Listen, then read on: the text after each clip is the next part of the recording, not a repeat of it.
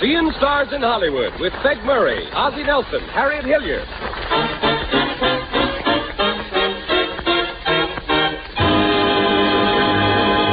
Seeing Stars in Hollywood, the Baker's broadcast, presented by the makers of Fleischmann's Yeast in behalf of the 30,000 bakers in the United States and Canada. With Peg Murray, whose cartoon feature Seeing Stars is syndicated all over the world. Ozzie Nelson and his orchestra, Harriet Hilliard. Tonight, as Peg's guests, Ralph Bellamy and Zazu Pitt. Oh, dear me.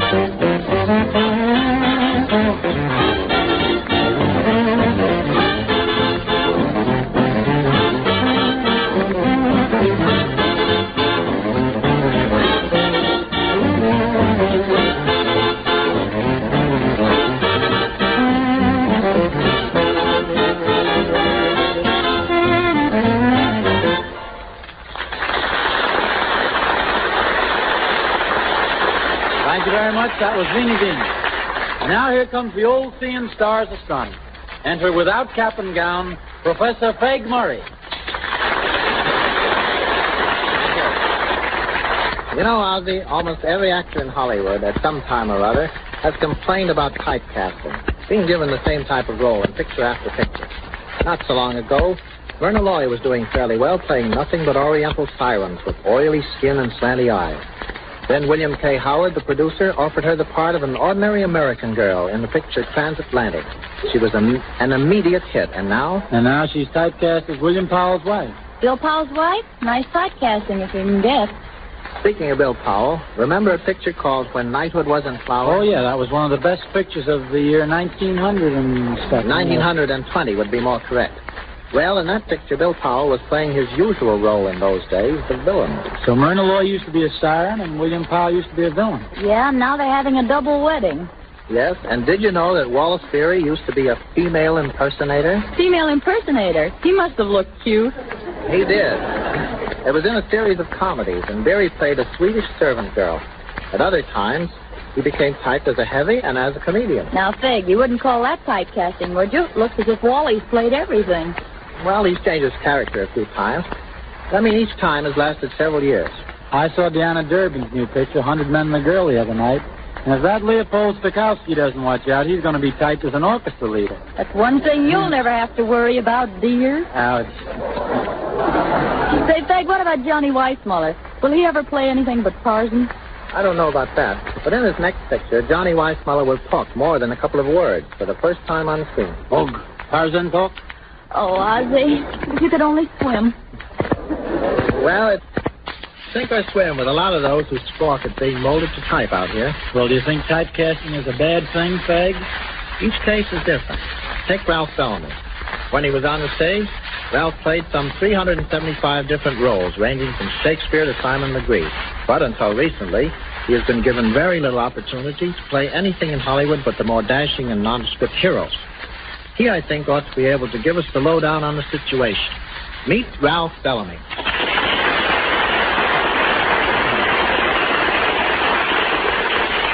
You know, Feg, I can't get over the fact that that's little Harriet Hilliard. What do you mean, little? Well, you were little when I saw you in St. Joe, Missouri. Hey, what goes on here? Harriet's father, Roy Hilliard, was directing a stock company I was with in St. Joe. And Harriet, who must have been all of 12 years old, trundled up from a girls' school in Kansas City to see him. That's the first and last time I ever saw Harriet Hilliard. I remember. Daddy had an awfully cute leading man in that company. Who was he? A guy named Bellamy. He was cute, wasn't he? Ducky. Well, Ducky, what is your opinion of this casting business? Well, Feggy Weggy, I'll tell you. There's a stream up near Arrowhead that a few of us know about, and if you promise not to tell anybody, I'll guarantee you the finest mess of mountain Just trout. a minute, my boy. I'm not talking about fly casting. It's typecasting we're interested in. Oh, that? Yes, that. I see. Well, as a matter of fact, typecasting isn't as bad as it's been painted. But now about this trout stream. Hey, I used to be something of a fisherman myself. I used to use worms. Use worms for trout, Ozzie? Yeah, for anything. Well, that's not sporting. It may not be sporting, but you catch a lot of fish. If we can just get your minds off the subject of fishing for a minute and take up the business at hand. Yes, what was that about typecasting not being as bad as it's painted? Well, Harriet, it's better than not being cast at all. And believe me, I know. I've been on both sides of the fence. When I first came out here, I had a contract that guaranteed me 30 weeks work out of 52 weeks. That left a 22-week layoff without pay. I was full of hope, ideas, ideals, you know. What happened? Nothing, Ozzie. I served the 22 weeks without pay first. Then when it came time for me to do the 30 working weeks, I got canned. Out on your ear, hey? Out on your ear, hey? Well, you can call it my ear if you want to be polite. I catch.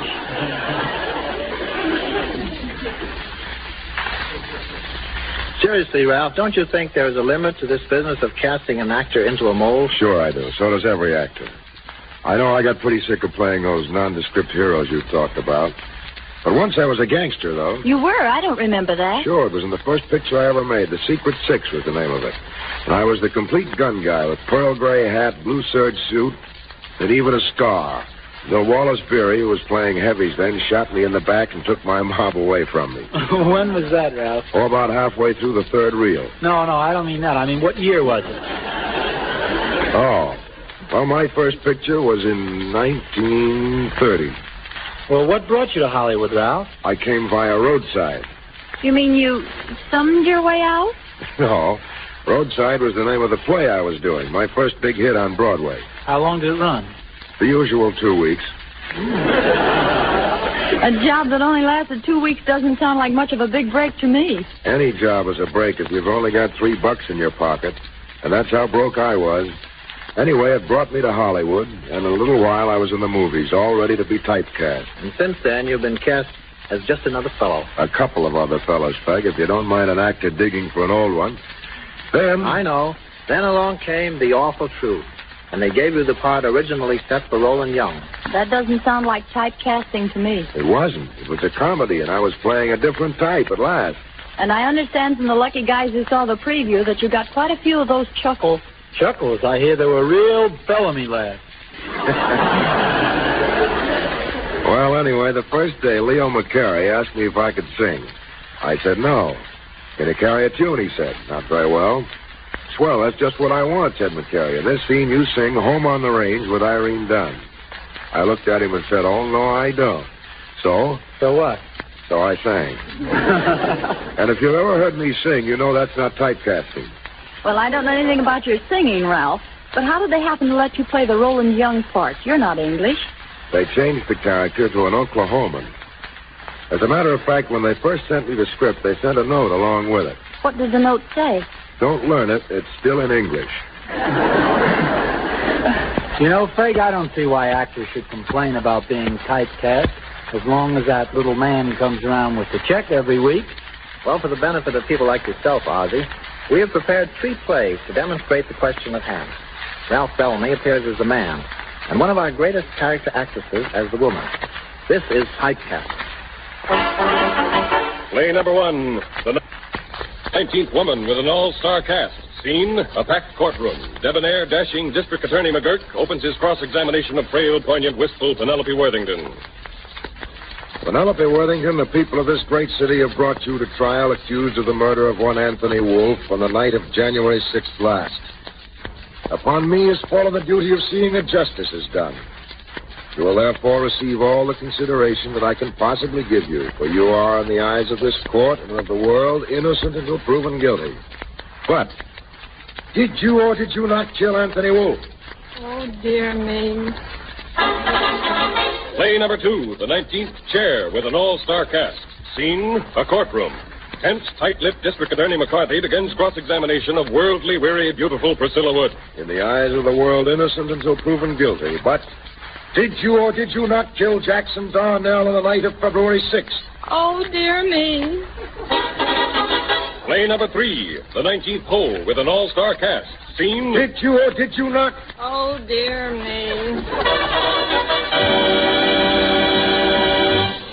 In those 3 exciting slices of life, we had, as you probably realize now, the one and only Zazu Pitts playing the part of the witness. Thank you, Ralph Bellamy, and thank you, too, Zazu Pitts. We'll see if you can say more than "oh, dear me" a little later on. Okay, Ozzie. So, Harry, did you like that? Oh, Ozzie, I thought that little drama was really thrilling. Well, of course, you're a bit naive, As a matter of fact, hasn't anyone ever told you what life is all about? It's strange that you should be so self-contained. Why, you're afraid to display emotion. And so I have no doubt that certain facts will have to be explained. When a bird, young and free, hangs around a certain tree, singing serenades that tell his love is true, that's because it's the natural thing to do. When a sad, moonstruck cow would be glad to make a vow, when she lifts her head and sighs a lonely moo, that's because it's the natural thing to do. And every dove has its heart set on love. Squirrels too, and they should. And a woodchuck would when a boy such as I tries so hard to qualify with a very lovely lady such as you. And you see, it's the natural thing to do. When the girl acts demure and the boy feels proud and sure and impulsively suggests a rendezvous, that's because it's a natural thing to do. But the girl won't agree, though he begs on bended knee. Then she runs away and knows that he'll pursue. That's because it's the natural thing to do. Then the boy in despair waves his arms and tears his hair, stamps his feet and acts like mad. That's because he's got it bad. Then the girl ought to fall. If she's got a heart at all, she should take him in her arms and kiss him too.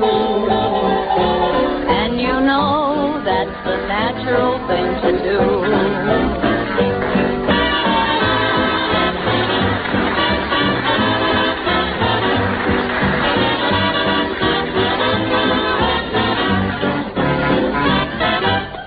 Down through the ages, the countries that have won the most battles and the men who have done the greatest things have been the bread eaters. At times, bread has even been credited with having supernatural powers. But now, at last, we have the scientific facts about the staff of life, the result of 3 years of research at leading American universities. They are facts of importance to every family, regardless of income. For example, everyone should know that bread is one of our most important sources of proteins used by your body to build and maintain muscle tissue. Also, that bread is the best all-around energy food we have. It gives sustained energy. It gives you energy to be active, to get things done, to keep going. And people concerned about their weight should know this about bread.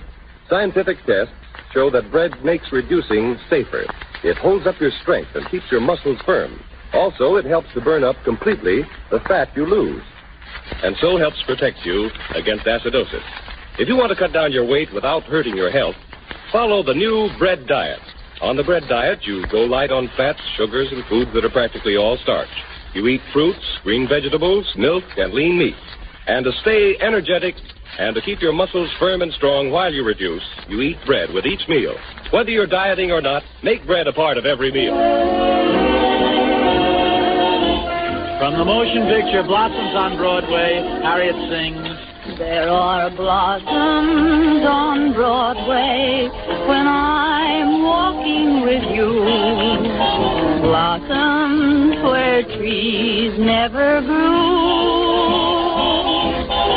I forget the crowd and the loud rumble of cars and all the bright lights turn into stars. There is magic on Broadway when you're smiling at me. Magic my heart never knew.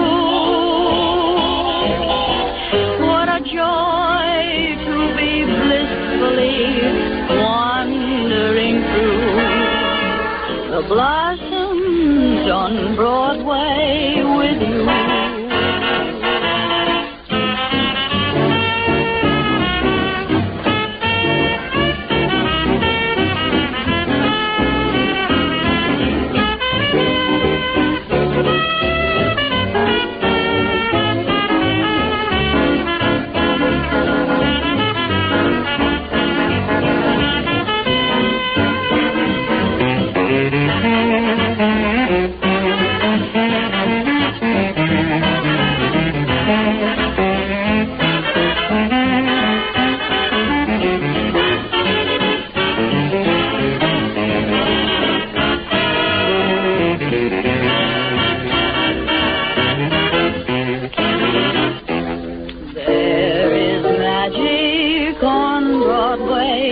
When you're smiling at me, magic my heart never knew.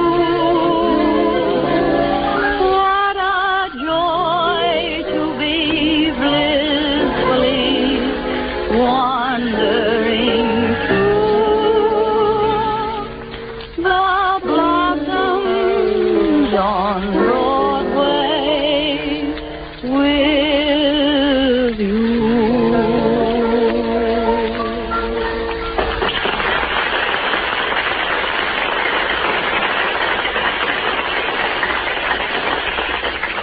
Did you know that before the days of the talkies, Zazu Pitts was a tragedian and a great one?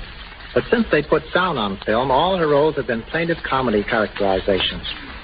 She has had plenty of imitators, but there is only one Zazu Pitts.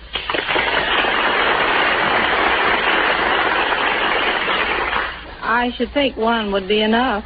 Zazu, just what is it about the way you say, "Oh, dear me," that makes it a funny line? I don't know, but I wish that whatever it is, it wasn't. You don't mean to say that you mind saying, "Oh, dear me." Oh, if you don't mind, Harriet, that wasn't quite right. No? No? No, it's sort of, oh, dear me. Oh, dear me, there I go again. Well, what's wrong about that? Everything's wrong about it, Fag. You talk about being typecast. How would you like to be typecast for 3 words? I think that'd be very funny myself. You do. Well, fun's fun, but a girl can't laugh all the time. I wake up in the middle of the night saying, saying it. People come up to me in the street and say it. Zazu, just what has changed you from playing tragedy to comedy, anyway? I don't think it was what. I think it was they. They? Yes, they. They all laughed when I sat down to play tragedy. I don't know about that. I remember seeing you in the tragedy Greed back in the silent days, and believe me, you didn't hand me any laughs. And I didn't hand any to myself either. Maybe that was the trouble. You mean that you couldn't laugh at yourself in a tragic part? I mean I couldn't laugh at all. It took a year to make Greed, and all I did was cry. For 1 year, I cried steadily. I guess I was used up all my tears. Greed was a kind of super colossal at that. 24 reels. It ran hours. Yes, I guess it was an epic of tears. And after it was finished... Yes? Well, Crybaby Pips never rode again. What we're trying to get at is what made you change from tragedy to comedy? Did you or did you not? District Attorney McGirt. Well, I really don't know, Peg. Maybe it was my voice. Your voice? Yes, Harriet. I know I laughed the first time I heard it. I just sat in the projection room and said, my goodness, did that come out of me? Well, did it? Well, that's what they told me. Anyway, after the first talking picture, I was in. The rest is history. Zazu was an immediate comedy smash, and from then on she was typed. Typed in the minds of the producers and directors, but even more so in the minds of the public. On one memorable occasion, she played a role similar to the one she did before Sound. It was in Universal's great picture of a few seasons back, All Quiet on the Western Front. Zazu was cast as the weary, war-tired mother of the young soldier Paul, and she did a superlative job. But just as soon as her picture was flashed on the screen at a sneak preview, the audience laughed because they expected comedy. Back went All Quiet to the studio for retakes, and another actress was given her part. Tonight we have a very unusual treat, a great dramatic performance that only a handful of people ever saw because it was left on the cutting room floor. Zazu Pitts plays for us that deeply tender scene that was taken out of All Quiet on the Western Front. Will you set the stage, John Heaton?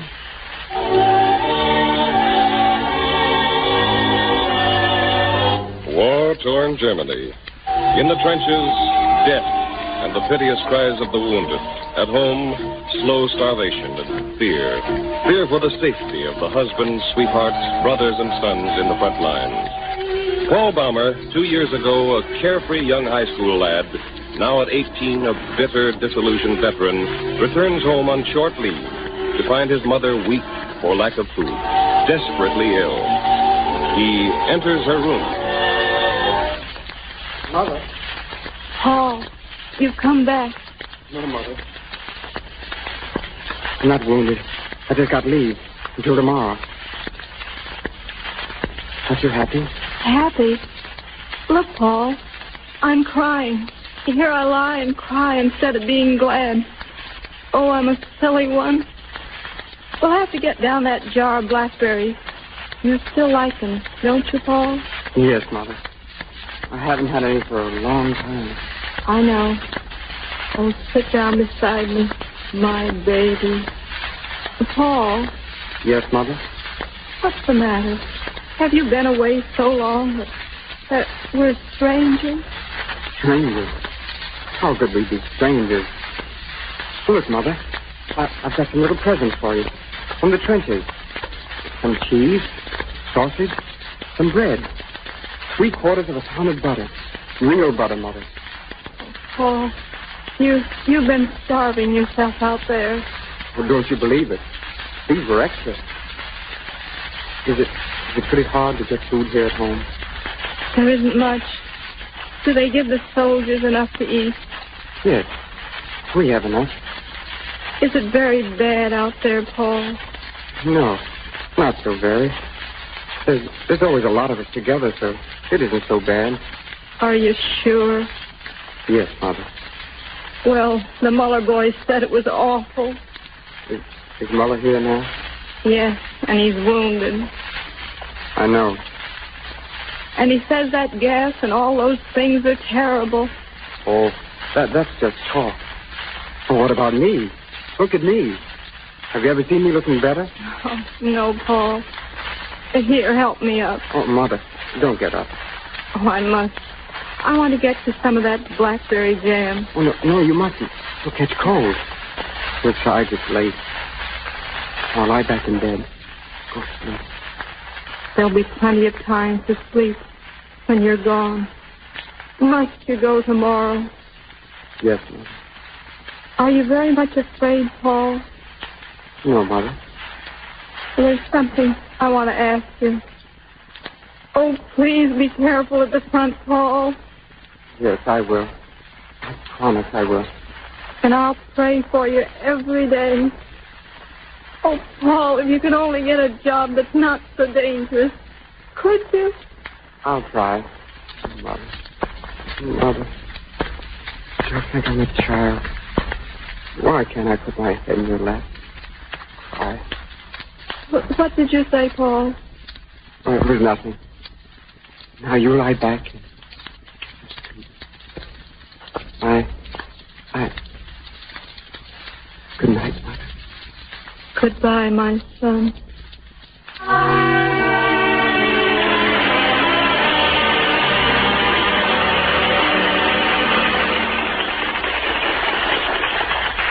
Thank you, Azazel. You know, after hearing that, I'd like to see you do more parts like it. Would you really, Faye? You bet I would. Oh, dear me.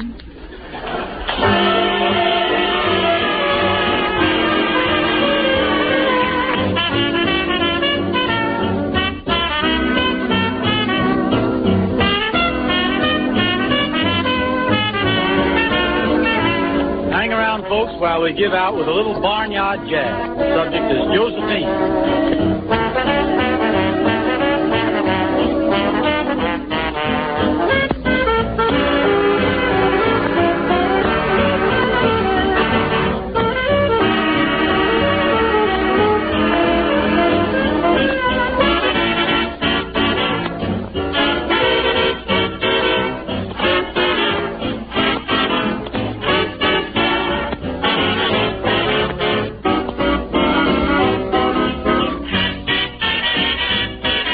There never was a gal I could love like I love my Josephine.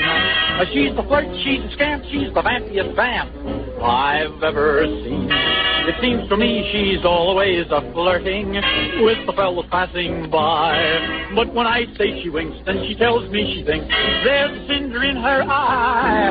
I believe it would be better if I'd leave her and forget. Everybody says it would be wise. But each time I go out to dance with somebody else, I find myself dancing with tears in my eyes. Nobody's quite so nice. Who can be quite so mean as my gal? What a gal, a Josephine.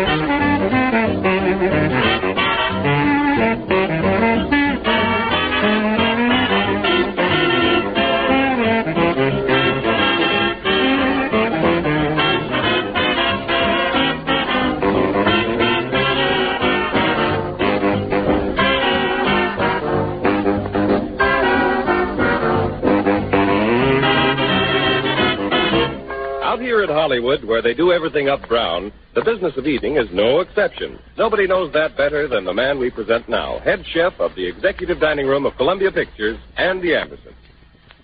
From all reports, Andy, you really dish it up in elegant style to the big shots over on the Columbia lot. But suppose you had to feed a gang like that on a limited budget. Do you have any ideas on the economy side to pass along to housewives? Sure, plenty. Well, for instance, I'd make my meat go harder by serving more bread with it. Oh, you mean you'd give your family more meat sandwiches? Yes, I'd serve more bread stuffing with meat. Not only with lamb, pork, and veal, but roast beef, too. You know, you don't have to stuff the meat. You can put the dressing alongside the roast and base it as you baste the meat. Well, that sounds like a very practical suggestion. Now, how about giving us an opinion on some butterfly buns? We have a box right here. Now we're getting somewhere. All right. There you are. Take a bite of that. Butterfly buns like these are being featured by bakers all over the country this week. Most bakers follow the same famous recipe with plenty of cinnamon, sugar, and nuts, or big juicy raisins, and with vanilla icing like that on top. Yes, this bun is very good. The texture is just right, light and fine, the way it should be. Yes, sir, a special on buns like this is something. It's a fine thing for the ladies and their families, too. Well, thank you very, very much, Andy. I'm sure many housewives will follow your tip and take advantage of this week's special on butterfly buns. I want to remind the ladies, too, about the Baker's Cake of the Month for November. It's delicious white layer cake, iced on top and between the layers, and sold at a price below what it would cost you to bake it yourself. Treat your family to a white layer cake and some butterfly buns early this week.